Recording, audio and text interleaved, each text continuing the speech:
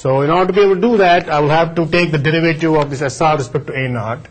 So del SR respect to A naught will be equal to summation 2 times y sub I minus A0 minus A1 x of I times minus 1 equal to 0. You are simply using the chain rule, so it's 2 times whatever is in the brackets multiplied by the derivative of this expression with respect to A naught, it will be just minus 1.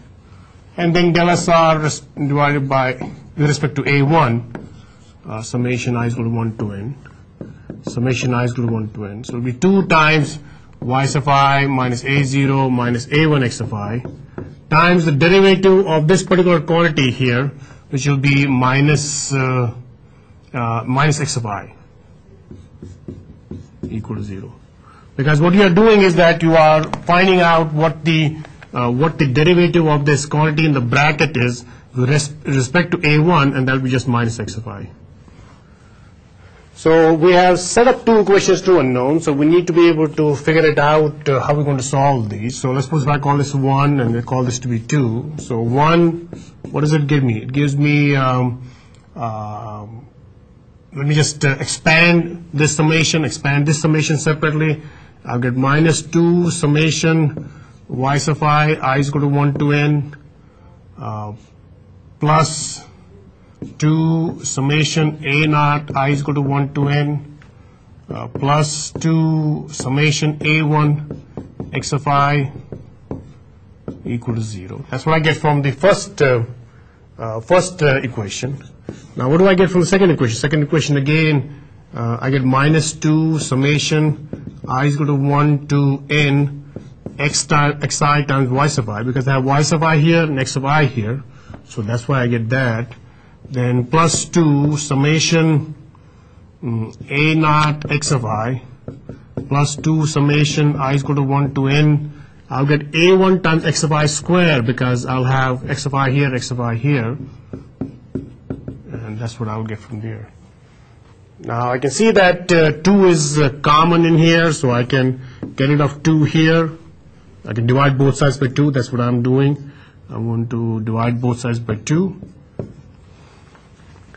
And now since I see that here, this is a known quantity here, and this is also a known quantity here.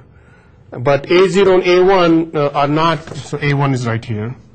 A0 and A1 are not known. A0 is not known here, A1 is not known there, A0 is not known there, A1 is there. So I'm going to keep those on the left-hand side of my equations. And this I will transfer to the right-hand side of the equations. So what I will get from there will be, the first equation will turn out to be I is equal to 1 to n A naught. Then the second equation will turn out to be I is equal to 1 to n A1 x of I equal to 0. And the second equation, so that's my first equation. The second, not 0, will be summation of y sub I.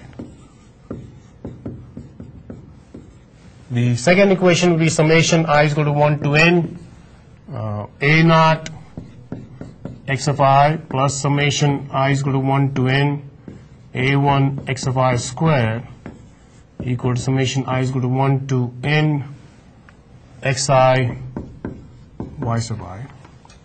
So again now I got to realize that A naught and A1 are now constants, because I have found those by taking the derivative of the sum of the square of residuals with respect to A naught and A1.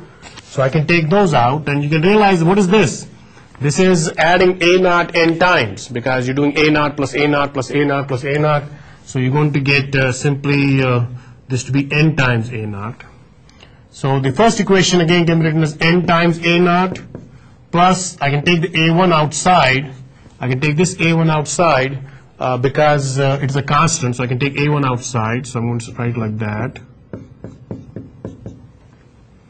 And then summation I is equal to 1 to n y sub I. Then again here I can take A naught outside, so I'm going to take A naught outside. I get that. And then again A1 can be taken outside because it's a constant now.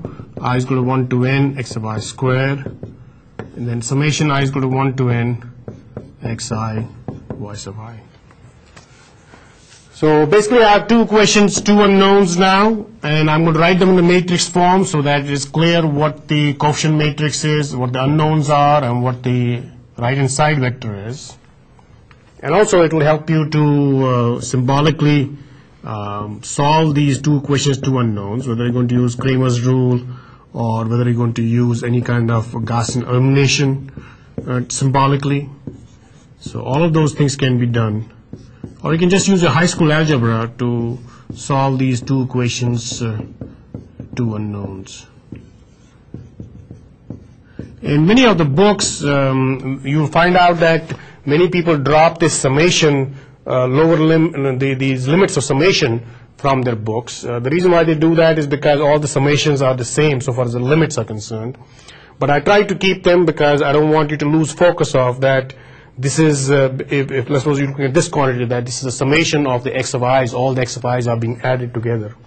That's what that stands for. So I do keep the summations, but if you are looking at a book, please don't think that I'm doing something different. I'm just doing something which is more complete, showing you all the limits of the summations. So once you solve these two equations, two unknowns, which are written in the matrix form, this is what you're going to get. You're going to get A1 is equal to n times summation I is equal to 1 to n x of I, y sub I, where n is simply the number of data points that you have. Summation I is equal to 1 to n x of I, summation I is equal to 1 to n y sub I.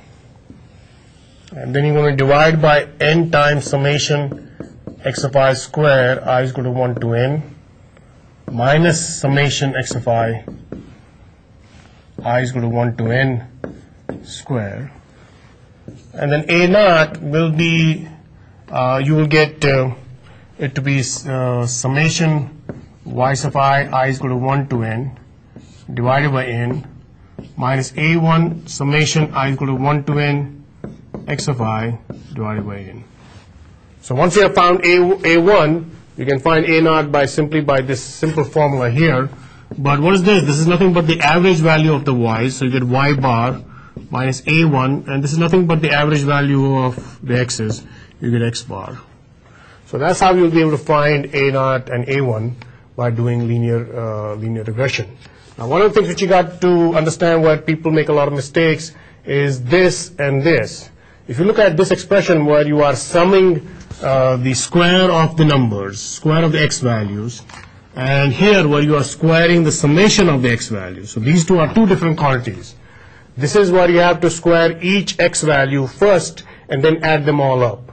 This one is where you add all the values of x, and whatever you get as a summation, then you square it. So that's something to be thought about when you are applying these formulas to develop the linear regression formula of y is equal to A0 plus A1x. And that's the end of this segment.